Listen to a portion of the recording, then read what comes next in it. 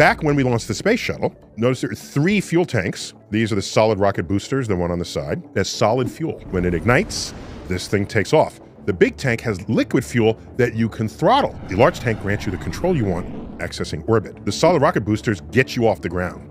I mean, all 3 engines will do that, but liquid fuel is actually turned on before the count gets to 0. That's the first set of flames you see, but nothing's going anywhere yet until the solid rocket boosters kick in. For decades, we'd launch rockets, and the rocket boosters, these are stages of the rocket that are filled entirely with fuel. When they are spent, there's no need for the rest of the rocket system to continue to drag it to its destination.